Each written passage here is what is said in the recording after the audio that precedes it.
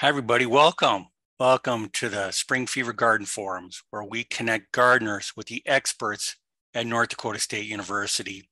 And my name is Tom Kolb. I'm an extension horticulturist in the Department of Plant Sciences. Now, today is first day of spring, and it's the first of our 4 Spring Fever Garden Forums. And tonight, our theme is on vegetables and soils. So let's get started. And our first talk, we're going to talk about growing melons.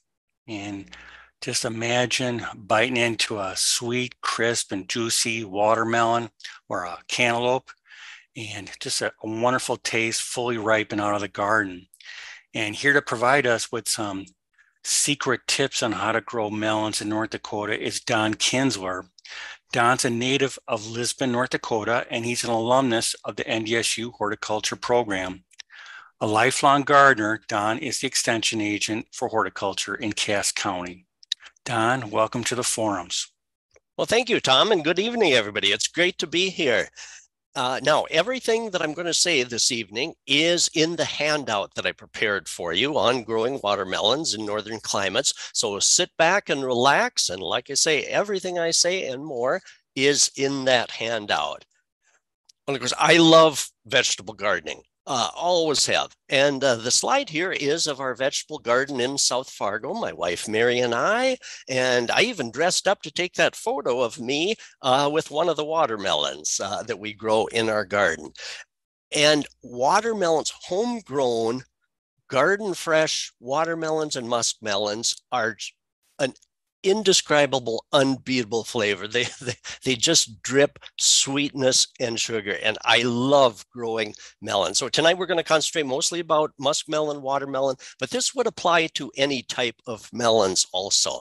Now, I grew up eating watermelons. In fact, on the left-hand side there, the photo, I'm the little guy. I'm eating watermelon with my dad. And my dad's parents, my grandparents, lived in New Jersey.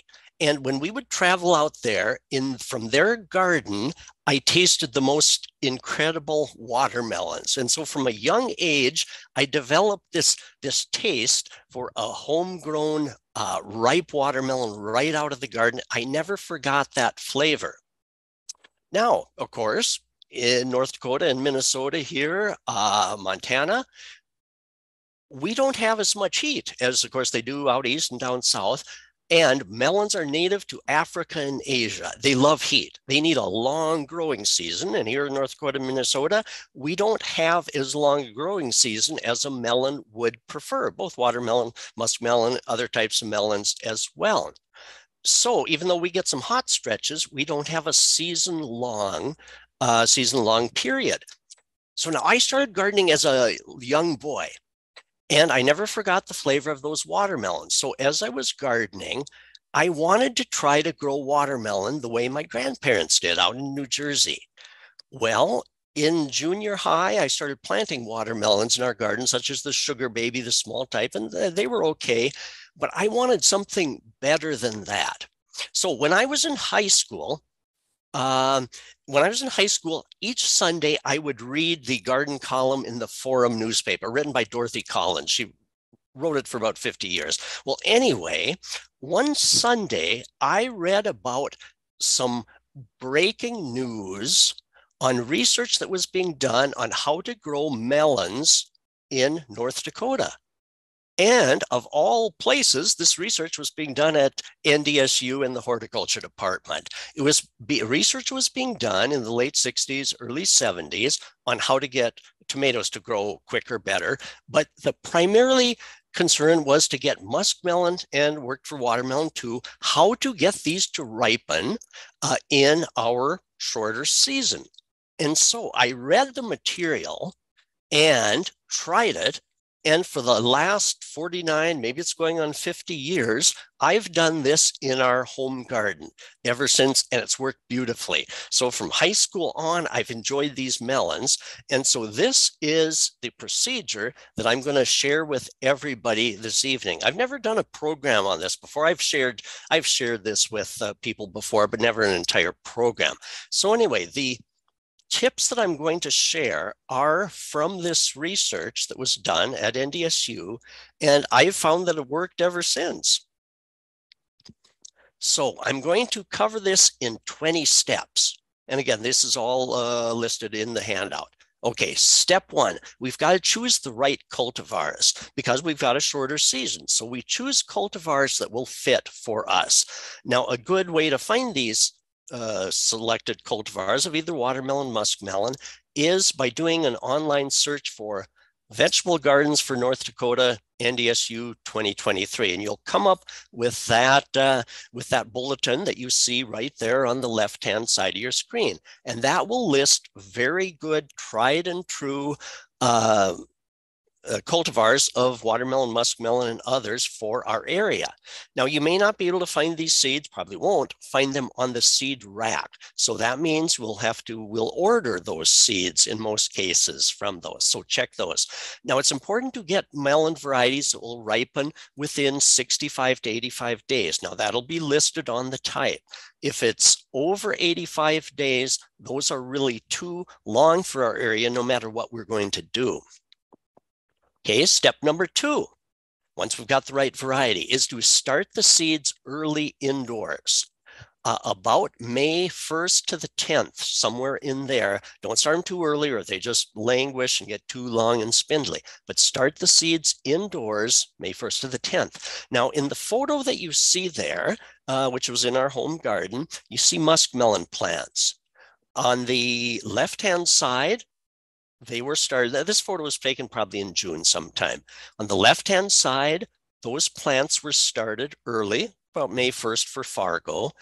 And on the right-hand side, that row, they were direct seeded. And notice the difference. Those that were started earlier from plants are already producing blossoms. Okay, a few tips on seeding. Put a couple of seeds 2 to 3 seeds in a pot. After they sprout, thin them down to 1 or 2.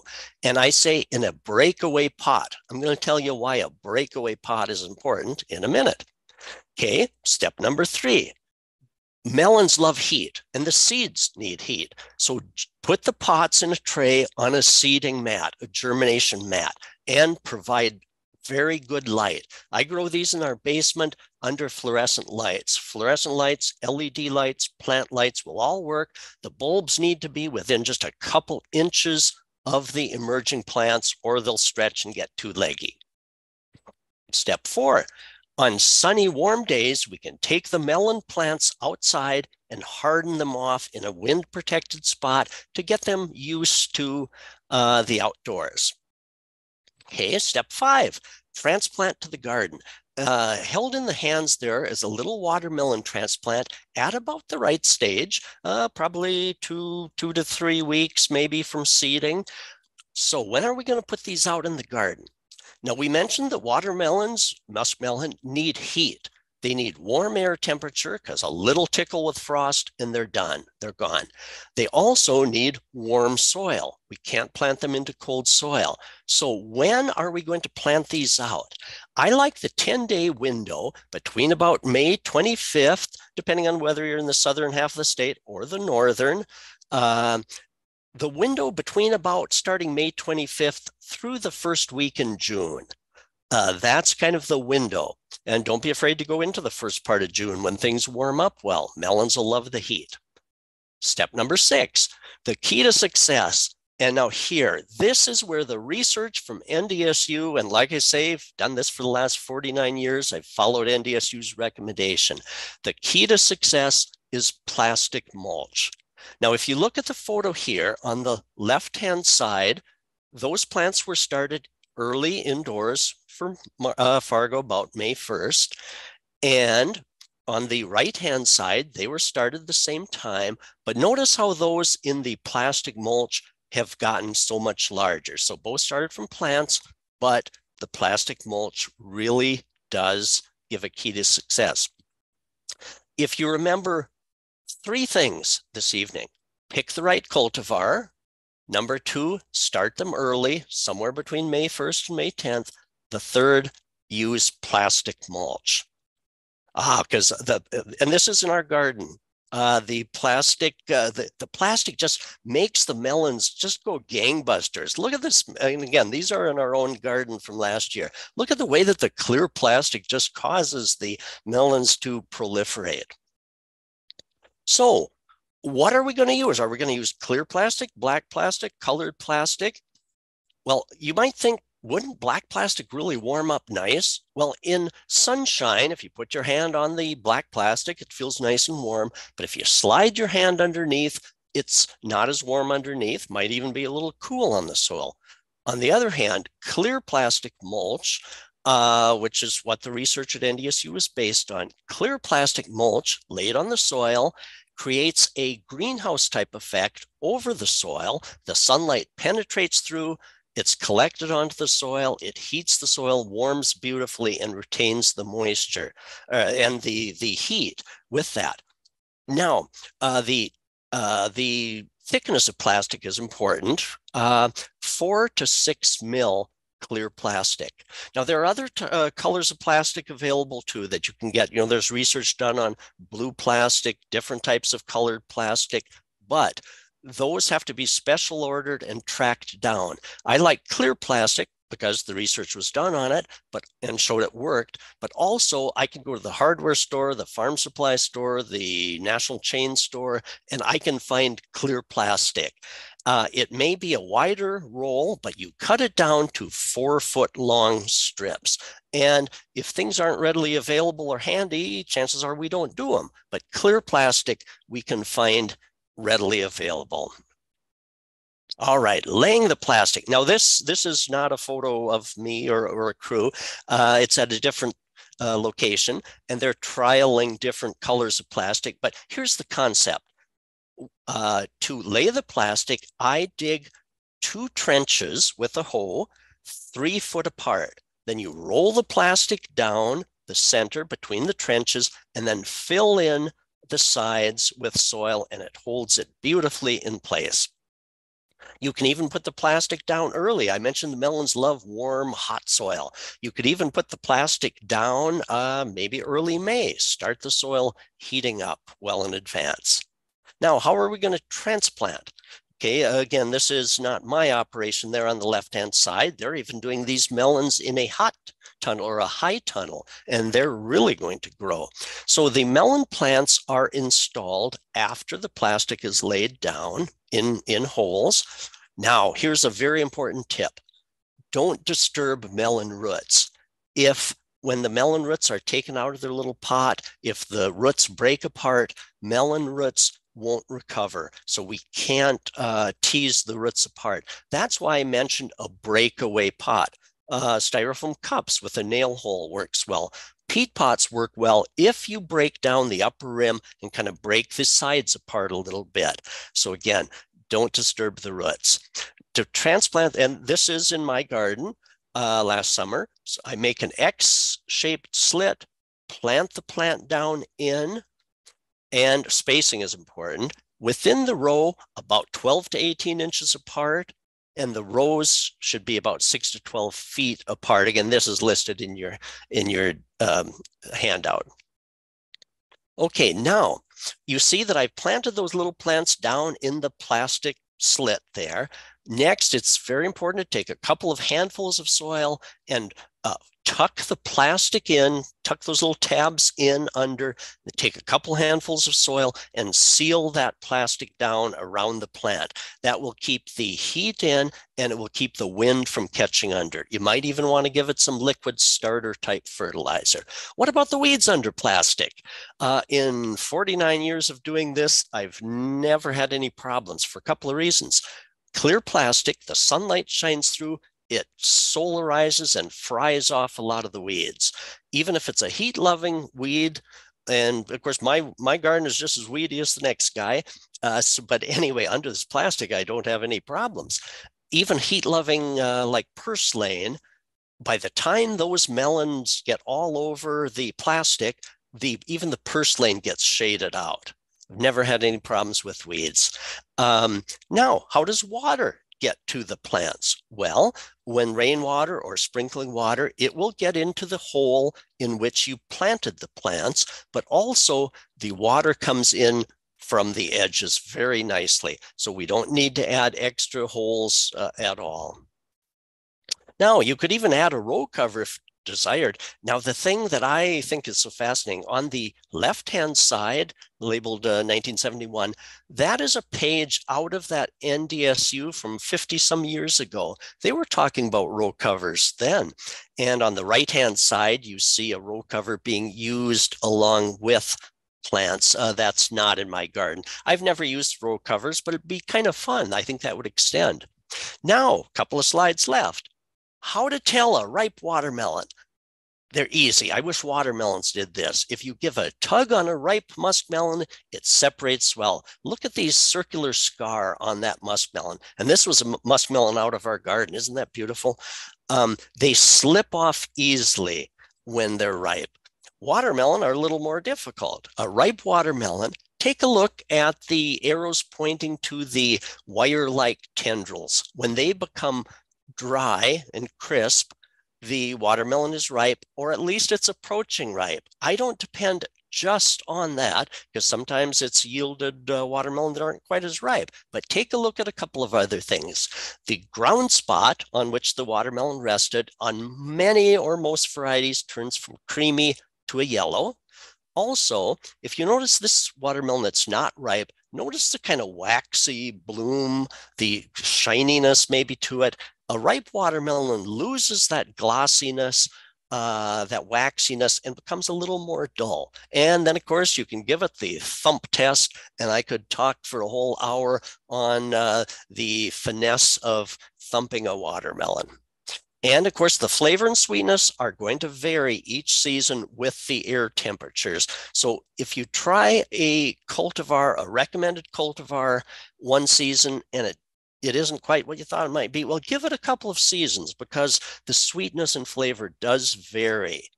At the end of the season, you do need to pull up the plastic and discard it. Otherwise, it'll break down, make a mess in the garden. And happy meloning. I created that word specially for tonight's program. Meloning. Isn't that a great term?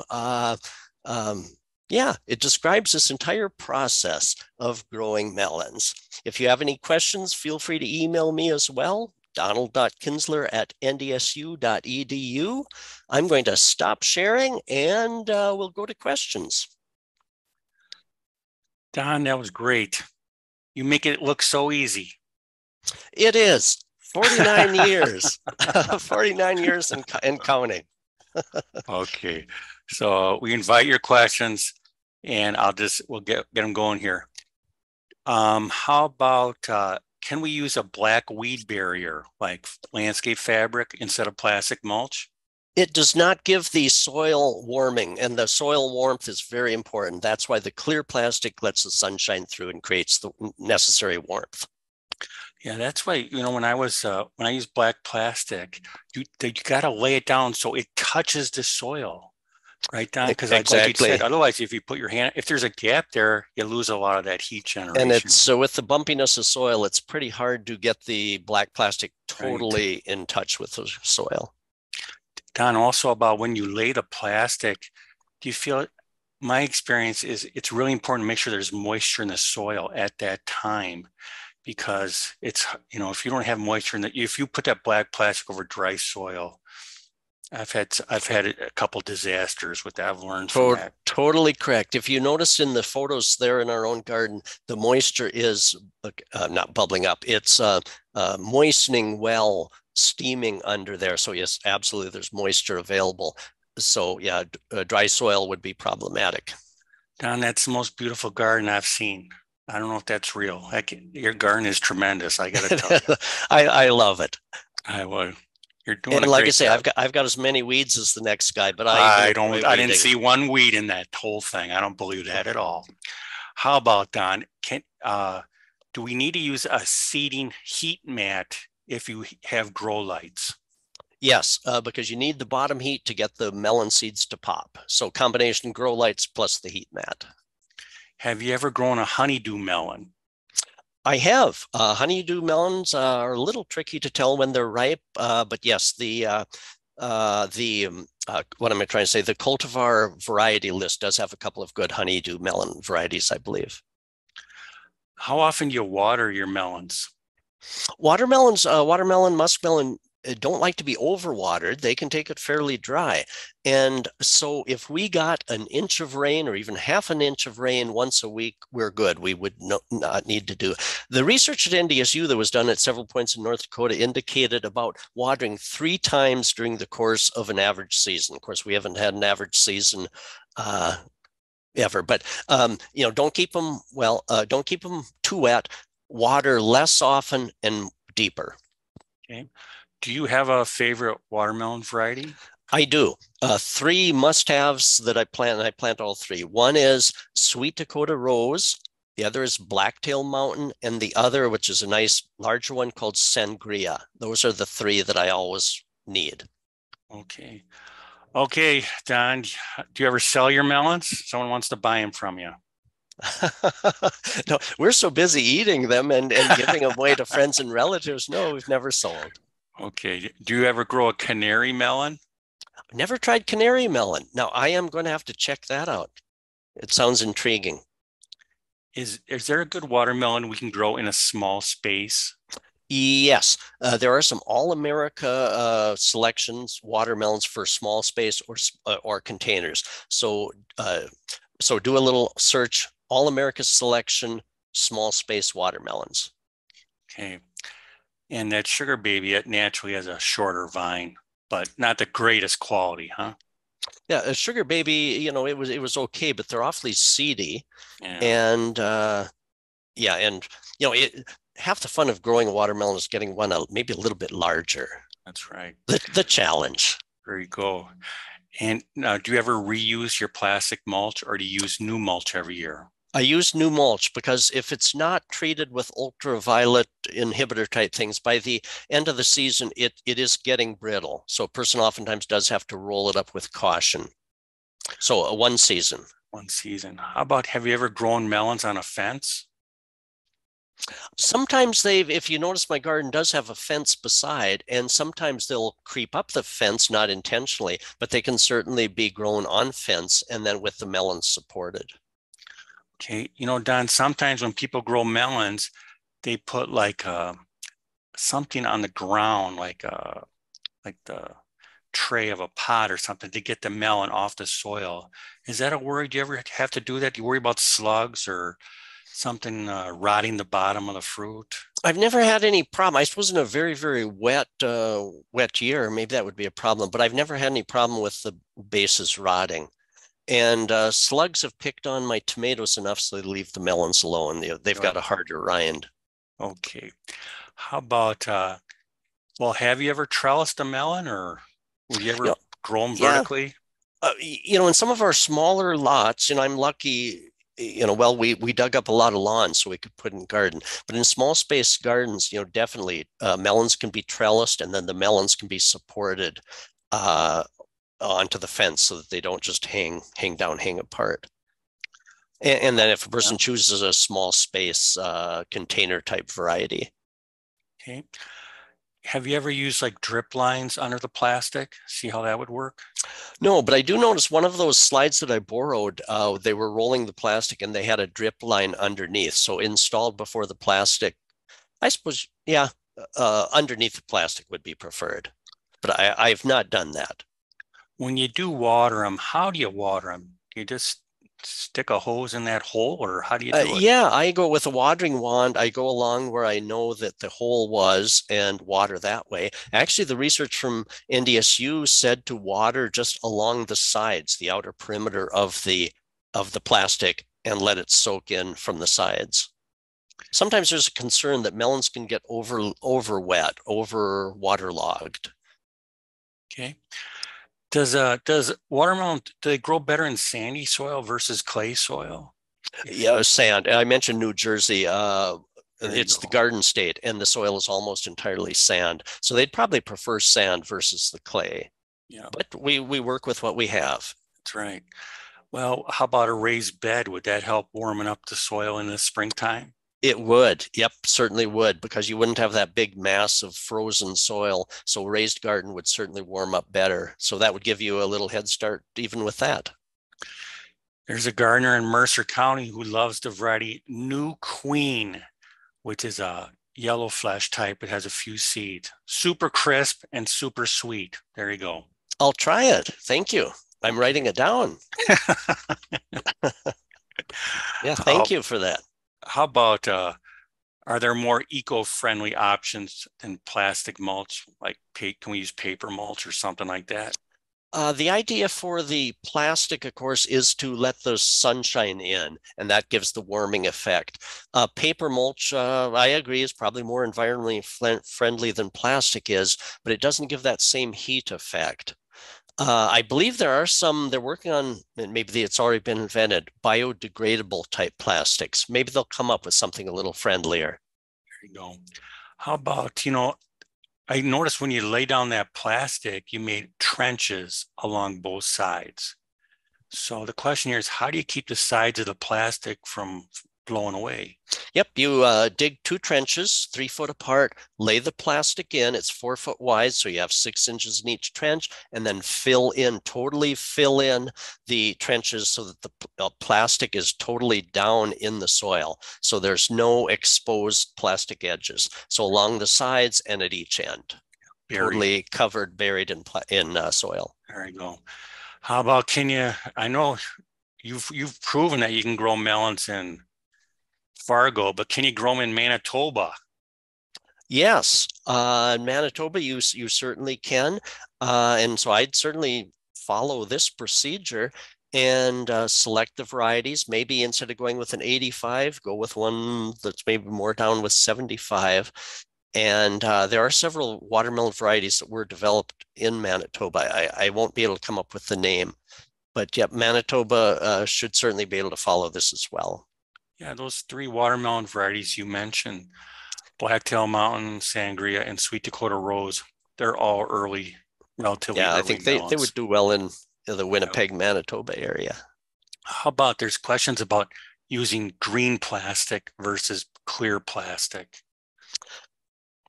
I, I Never heard I of suppose that green. would be, yeah, I suppose I've heard of blue being Right. used, and some of that would probably let in the sunlight. But my biggest, the reason I'm a proponent of the clear is because it's so available to us. Some of those other mulches would probably be interesting to order and try, but I like the handiness of the clear plastic. But it'd be interesting to try some of the other colors as well. What's interesting, Don, is your clear plastic is 4 to 6 millimeters, but black plastic is usually like 1 millimeter. So that's a pretty thick clear plastic you got going Yeah, on there. at least four. The Is that for right? example, the if you get the painter's type I plastic, see. it's quite the painter's type plastic is too thin. That's maybe 1 to 2 mils. Okay. So the 4 to 6 just gives a little stronger, less apt to whip around, and just gives a more solid structure to the Okay. plastic. It's really interesting. The green plastic, sometimes that's that infrared IRT type that lets some of the solar power in, but it prevents some of those rays that accelerate weed growth. I think that's Exactly. what the So some of person was thinking those, about. right, exactly. So some of those, if a person can get, I think probably have the benefit, and then you won't have probably any weed growth. But again, I've never had to deal with the weeds underneath. It seems they kind of handle themselves underneath. Okay, good. How about does you ever get mold underneath the plastic? No, never been bothered with mold underneath. Okay. How With about weeding, I should mention though, sometimes weeds will pop up right next to the plant, coming up out of the plastic, out of the hole, and so those definitely do need to be pulled out. powdery mildew? Is that a problem for you? On the foliage, no more so on plastic, maybe less so on plastic because a person isn't getting some of maybe the soil splashing up, maybe not quite as much right next to the plant, but a person does need to watch. I don't do much overhead sprinkling. I water only the soil. And if a person does notice any powdery mildew starting, it would be important to apply a fungicide. The varieties that I mentioned seem to be somewhat tolerant or resistant of powdery mildew, not immune, but Okay. I This hope that person, helps. yes, it does. This person's got black bugs on their cantaloupe. Are those Black sap bugs. beetles or? I wonder if they're the little sap beetle, those annoying little beetle with the couple of black spots, and they detect ripe fruit. And they like to go in. If it starts to crack a little bit at the stem end, they have a way of finding their way in. At least with a melon, such as muskmelon, when you cut it open, it's pretty easy to flick aside those little black bugs. Do you have any other common pests in your planting? Cucumber beetles, these striped cucumber beetles will attack most of those vine crops. So when the plants are very young, it's important to monitor and scout for those little striped cucumber beetles because they can ruin a crop. Right. Okay, Don, what's the difference between a cantaloupe and a muskmelon? I was waiting for that You one. knew that was coming. Yeah. Okay. And notice I always said muskmelon. I know. From the bots that there's this. The According to botanists, we not true cantaloupes. They're over in Africa or Asia somewhere. So whether you call it, commonly call it this or that, the botanists tell me that everything we grow are actually muskmelon. That's right. The cantaloupe comes from Cantalupo, Italy. There you are. There you There you go. have it. That was my master's, was So is cantaloupes. Italy. Italy. You got it. It's near Great. a papal estate. The Pope loved Super. cantaloupes. There, There you that go. should rest that debate once and for all. Yes, there you go. How about when you sow your seed, does it help to scratch the seed before planting it? Watermelon and muskmelon, I've never done that. Watermelon seed is maybe a little harder than muskmelon seed, but not much. I found that they just sprout fine given bottom heat and top light. How about this gardener has planted their melons in a low spot and there's cool nights. Is that plastic going to help keep the melons warm at night? It will. It'll hold the soil, the temperature in. As the soil heats up through the plastic, the soil will be retained. The heat will be retained, and it won't lose it as much at night. That's When one of you the advantages of the plastic. when you start the seeds indoors, how do you determine the light? How much light? How many hours of light? The hours of light should be at least 16 hours, 16 hours on, 8 hours off. There's nothing wrong with melons of keeping it on 24 hours a day. Sometimes when I haven't had a timer, I've done that, but 16 on, 8 off. Okay, just like people, turn off the lights at night. Let them sleep. 8 hours of sleep, right? There you go.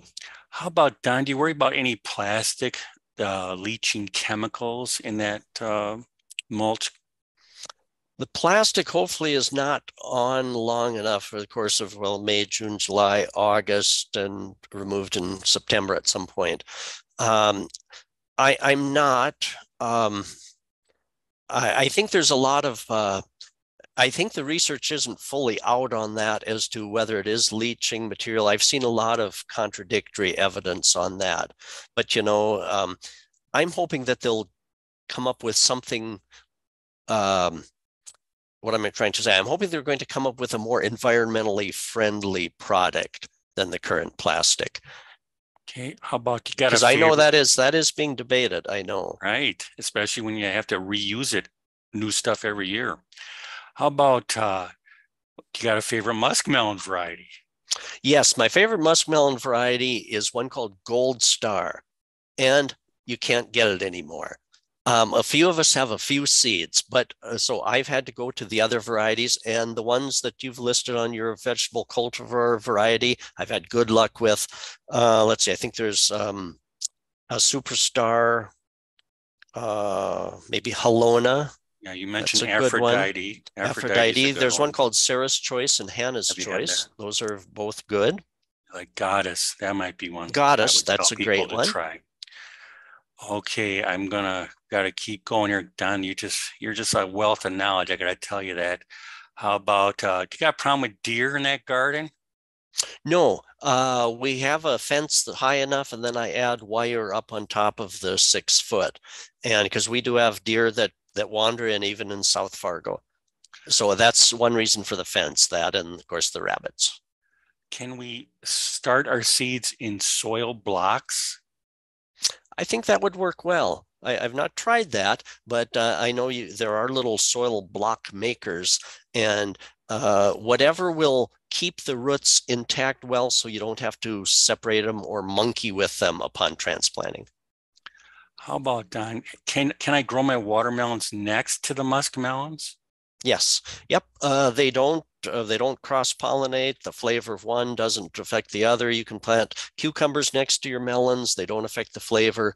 Even if they did cross, it's the seed inside and not the fruit itself that's affected, Yeah, even if they did cross. right. How about Minnesota midget? You ever tried Oh that boy, Minnesota cantaloupe? midget, that's an old one. Yeah. And no, I haven't tried. Well, I tried Minnesota midget maybe back in the 1970s, and I was looking for something a little larger and a little more flavorful. But Yeah, again, sometimes it depends on the seasons. A one season trial isn't sometimes enough. And that's yeah, all I gave Minnesota midget. that's an early one. I'll tell you that. That's an early one. And we're testing that against Dakota sisters this year. They're both two open pollinated heirloom types. I've So tried Dakota Sisters, what do and you think about that, Don? I need to try it again, because again, in a one season, it can be so temperature affected by the air temperature. And Dakota Sisters, I need to try a little more. The first trial, it wasn't as sweet as I had hoped. But again, it's we can't really base, especially muskmelon, I've noticed, on one season. Is there a good companion crop with these melons that you would recommend? Let's see. Well, a good companion crop. Just space-wise, melons can take a fair amount of space, but I don't know of anything that, well, I plant them next to sweet corn because then they can kind of run up and maybe run into the sweet corn a little. So sweet corn seems to play nice if spaced far enough away. Okay. Okay, this person starts seeds in a used toilet paper roll cut in half. Can Yeah, you and they plant the used whole to, thing? yes, but it could take a little bit for the roots to come out, but the Yeah. toilet paper roll will be fairly soft, but kind of break it apart just a little bit to make sure that the roots can escape well before it disintegrates. How about flea beetles on our melon crop? Is that a problem? I'm not bothered as much with flea beetles on that as I am the radishes, kohlrabi, and things such as that. Okay, Maybe it's because they keep going to those. yeah, it's because you don't have a canola field near you, Don. That's the Well, thing. that could be too. Wait till the canola gets harvested. Then you see the black cloud coming to your Sure. patch. Then that's quite an exciting battle begins. How about, Don, have you ever started or do you ever save your seeds of your melons? I don't, because for the reason usually I'm planting more than one variety of, like, more than one Mm, variety watermelon, more than one variety muskmelon, and of course the bees are going to cross pollinate those, and so my seeds probably are not true to type, and so I don't save my own seed. okay, I think we just about, there was a question about like latitude or day length. I don't think we can get into that. Don, I think you just made this so simple for us to grow melons. It's not such a challenge. Everybody should just watch your video ahead of time and they'll be successful. So It thank is you for fun, and sharing your secrets I there. yeah, I do enjoy growing melons. So yeah, thank you very much for inviting me this evening.